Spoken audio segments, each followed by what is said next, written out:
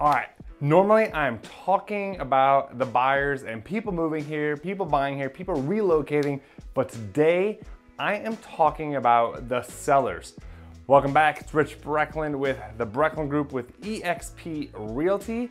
Now, if you are thinking about, or maybe you already are, selling your home in Central Illinois, there's a few things that is costing you tens of thousands of dollars.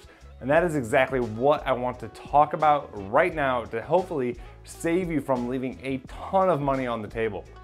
Now, I know right now it is a great time for sellers. You're sitting on more equity than you've probably ever had in your home. Your home has probably never been worth more.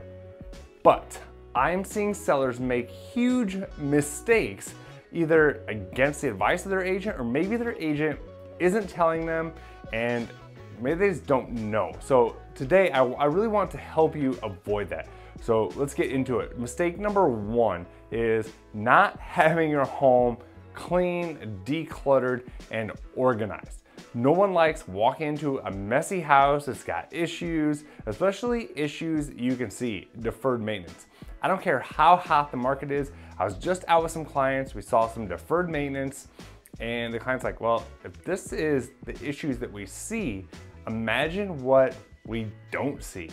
And my clients, I mean, they went 15 grand over list on another property and got it. Now that home will probably sell, but it's not gonna sell for as much as it could have or should have if the seller and homeowner simply would have taken some time, a few weekends, and fixed these minor issues. Also, if you have things that aren't working, you have the means, please fix it, replace it, repair it, whatever it takes to get that done. You get one shot at a first impression. If you are not making those changes, making those corrections, again, you're leaving a ton of money on the table. And agents, don't get lazy. Don't think, oh, it's a great market, we're just gonna put a sign in the yard. Eventually, it's gonna come to light who are the agents that are doing the bare minimum and not getting their clients as much money as humanly possible. Listing agents, you're looking like, rock stars right now because you put a sign in the yard, it sells.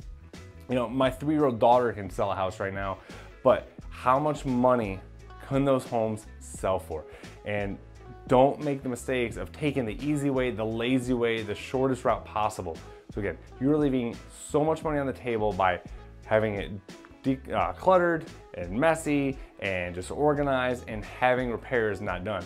Another thing when it comes to selling your home, either if you're selling it by owner or with an agent, right now, video is king. It's just the best way to reach people. Everyone has access to the MLS, Zillow, Realtor.com, all these websites, but it's something about video that you can reach more people in a different way, especially with advertising video and paid advertising and retargeting.